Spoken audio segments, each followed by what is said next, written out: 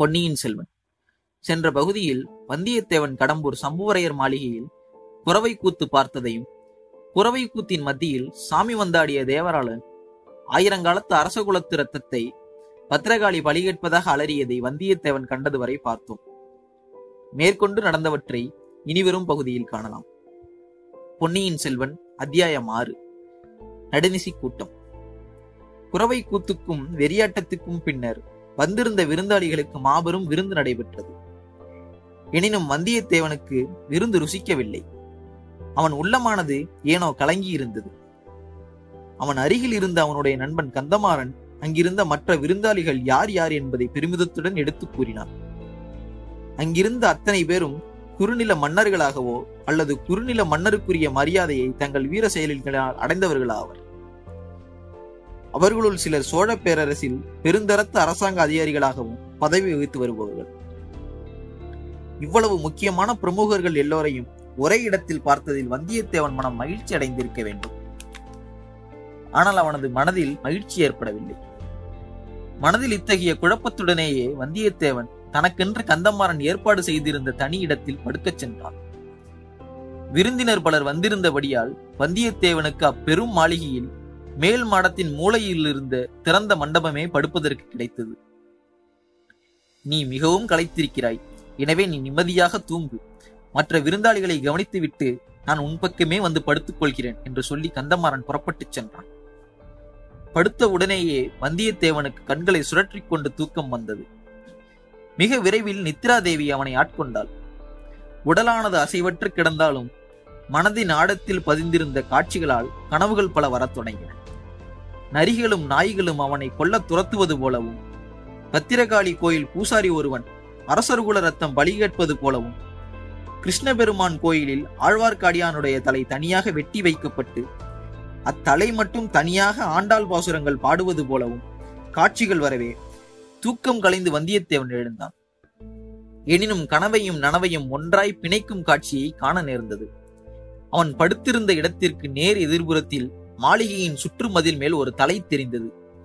அது ஆழ்வார்க்கடியானுடைய தலைதான். இந்த முறை அது கனவல்ல, வெறும் பிரம்மையும் அல்ல. ஏனெனில் எத்தனை முறை பார்த்தாலும் அத்தலையானது அங்கேயே இருந்தது. தலை மட்டுமல்ல, தலைக்கு கீழே உடம்பும் இருந்தது. ஆழ்வார்க்கடியானுடைய கைகள் மதிலின் விளிம்பை கெட்டியாக பிடித்துக் கொண்டிருந்தன. அவன் மிக கவனமாக மதிலுக்கு கீழே உட்புறத்தை ஏதோ கவனித்துக் கொண்டிருந்தான். இதில் ஏதோ சூழ்ச்சி இருக்க வேண்டும். தனது நண்பன் கந்தமாறனுக்கு இதனால் தீங்கு ஏதும் ஏற்படலாம் என நினைத்த வந்தியத்தேவன் துள்ளி எழுந்தான். பக்கத்தில் கடற்றி வைத்திருந்த தனது வாளை எடுத்துக்கொண்டு ஆழ்வார்க்கடியான் தலை காணப்பட்ட திசையை நோக்கி சென்றான் வந்தியத்தேவன். மாளிகையின் மேல் மாடத்தில் வந்தியத்தேவன் படுத்திருந்தான் அல்லவா? எனவே ஆழ்வார்க்கடியான் இருந்த திசையை அடைய பல தூண்களையும் விமான ஸ்தூபிகளையும் கடந்தும் சுற்றியும் செல்ல வேண்டியிருந்தது. அவ்வாறு சென்று கொண்டிருக்கையில் திடீரென்று ஏதோ பேச்சுக்குரல் கேட்கவே அங்கிருந்த தூண் மறைவில் நின்று கொண்டு குரல் வந்த திசையை நோக்கி பார்த்தான் வந்தியத்தேவன். கீழே நெடுஞ்சுவர்கள் சூழ்ந்திருந்த பகுதியில் 10-12 பேர்கள் உட்கார்ந்திருந்தார்கள். அவர்கள் அனைவரும் அன்று விருந்திற்கு வந்திருந்த முக்கிய பிரமுகர்கள் தான். ஏதோ மிக முக்கியமான ரகசிய பேச்சுவார்த்தை நடத்தவே இங்கு கூடியிருக்க வேண்டும் என வந்தியத்தேவன் எண்ணிக்கொண்டான். அவர்கள் என்ன பேசுகிறார்கள் என்பதை கவனத்துடன் ஆழ்வார்க்கடியான் உற்று பார்த்து கொண்டிருந்தான்.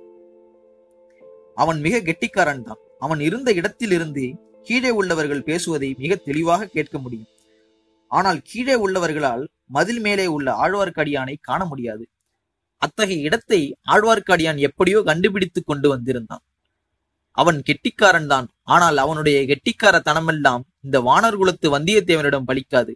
அவனை கையும் களவுமாக பிடிக்க வேண்டும் என எண்ணிக்கொண்டான் வந்தியத்தேவன். எனினும் கீழே உள்ளவர்கள் கண்ணில் படாமல் ஆழ்வார்க்கடியான் இருக்கும் இடத்தை அடைய முடியாது. ஏற்கனவே சம்புவரையருக்கு தனது வருகையில் பெரிதாக மகிழ்ச்சி இல்லை. இப்பொழுது சென்றால் தனது நண்பன் கந்தமாறனுக்கும் இவர்களால் மனச்சங்கடம் ஏற்படலாம். அதோ கந்தமாறனும் இந்த கூட்டத்தின் மூலையில் அமர்ந்துள்ளான். எனவே காலையில் அவனிடமே என்ன பேச்சுவார்த்தை நடந்தது என கேட்டு தெரிந்து கொள்ளலாம் என வந்தியத்தேவன் எண்ணிக்கொண்டிருக்கும் போதே அந்த கூட்டத்தினருக்கு பக்கத்தில் வைத்திருந்த மூடுபல்லக்கு வந்தியத்தேவன் கவனத்தை ஈர்த்தது. இது பழுவேட்டரையருக்கு பின்னால் வந்த பல்லக்கல்லவா? அவள் அப்படி ஒன்றும் ரதியோ ரம்பையோ அல்ல. அவளை ஒரு கணம் கண்டபோது ஏற்பட்ட அருவருப்பு உணர்ச்சியை வந்தியத்தேவன் மறக்கவில்லை. எனினும் இந்த வீராதி வீரர் பழுவேட்டரையர் அவள் மேல் மோகம் கொண்டு அவளை அந்தப்புரத்திற்கு கூட அனுப்பாமல் தன்னுடனேயே இந்த கூட்டத்திற்கு அழைத்து வந்திருக்கிறாரே என எண்ணி பரிகசித்தான் வந்தியத்தேவன். ஒருவேளை அவளை பார்த்து பேச ஒரு வாய்ப்பு கிடைக்குமா என எண்ணிக்கொண்டுதான் ஆழ்வார்க்கடியான் காத்திருக்கிறான் போல என வந்தியத்தேவன் எண்ணிக்கொண்டிருக்கும் போதே கீழே நடந்த பேச்சுவார்த்தையில் தன்னுடைய பெயர் அடிபடுவதை கேட்டு மேற்கொண்டு அவர்கள் பேசுவதை கூர்மையாக கவனிக்கத் தொடங்கினான். உம்முடைய குமாரனுடைய நண்பன் என்று ஒரு பிள்ளை வந்திருந்தானே, அவன் எங்கே படுத்திருக்கிறான்? நம்முடைய பேச்சுவார்த்தை எதுவும் அவன் காதில் விழுந்து விடக்கூடாது. அவன் வடதிசை மாதண்ட நாயகரின் கீழே வேலை செய்யும் ஆள். நம் திட்டம் நிறைவேறும் வரை வேறு யாருக்கும் இதை பற்றி தெரியக்கூடாது. அந்த பிள்ளைக்கு ஏதாவது கொஞ்சம் தகவல் தெரிந்து விட்டது என சந்தேகம் வந்தால் கூட அவன் இந்த கோட்டையை விட்டு வெளியே செல்லக்கூடாது. அவனை இங்கேயே கொன்றுவிட வேண்டும் என பழுவேட்டரையர் கூறினார். இவற்றையெல்லாம் கேட்ட வந்தியத்தேவனுக்கு உடம்பெல்லாம் ஏதேதோ செய்தது. வடதிசை மாதண்ட நாயகர் யார்? சோழ மாமன்னர் சுந்தர சோழ சக்கரவர்த்தியின் மூத்த மகன் அல்லவா? அடுத்தபடி சோழ சிம்மாசனம் ஏறப்போகிற பட்டத்து இளவரசர் அல்லவா? அவருக்கு தெரியக்கூடாத விஷயம் என்ன பேசப் போகிறார்கள் என வந்தியத்தேவன் உன்னிப்பாக கேட்டான். அச்சமயம் கந்தமாறன் தனது நண்பனுக்காக பரிந்து பேசியது வந்தியத்தேவன் காதில் விழுந்தது. மேல் மாடத்து மூளை மண்டபத்தில் படுத்து நிம்மதியாக வந்தியத்தேவன் தூங்கிக் கொண்டிருக்கிறான். இந்த கூட்டத்தின் பேச்சு அவன் காதில் விழப்போவதில்லை. தனக்கு சம்பந்தமில்லாத காரியத்தில் அவன் தலையிடுகிறவனும் அல்ல. அப்படியே தெரிந்தாலும் அவனால் உங்கள் திட்டத்திற்கு தீங்கு ஒன்றும் நேராது. அதற்கு நான் பொறுப்பு என கந்தமாறன் கூறினான். உனக்கு அவனிடம் அவ்வளவு நம்பிக்கை இருப்பது குறித்து எனக்கும் மகிழ்ச்சிதான். ஆனால் எங்களில் யாருக்கும் அவனை முன்பின் தெரியாது. எனவேதான் எச்சரிக்கை செய்தேன். நாம் இப்பொழுது பேசப் போகிறதோ பெரிய சாம்ராஜ்யத்தின் உரிமை பற்றிய விஷயம். அஜாக்கிரதை காரணமாக வெளியே ஒரு வார்த்தை தெரிந்தாலும் அதனால் பயங்கரமான விபரீதங்கள் ஏற்படலாம். இது உங்கள் எல்லாருக்கும் நினைவிருக்கட்டும் என தனது கம்பீரமான குரலில் பழுவேட்டரையர் கூறினார். மேலும் தொடர்ந்து பயணிப்போம் வந்தியத்தேவனோடு. இந்த பகுதி குறித்த உங்களோட மேலான கருத்துக்களை கமெண்ட் பாக்ஸ்ல மறக்காம கமெண்ட் பண்ணுங்க. இந்த பகுதி பிடிச்சிருந்தா லைக் பண்ணுங்க, ஷேர் பண்ணுங்க. மறக்காம விழித்திடு சேனலுக்கு சப்ஸ்கிரைப் பண்ணுங்க. என்றும் உங்கள் நண்பன் பாலகணேஷ்.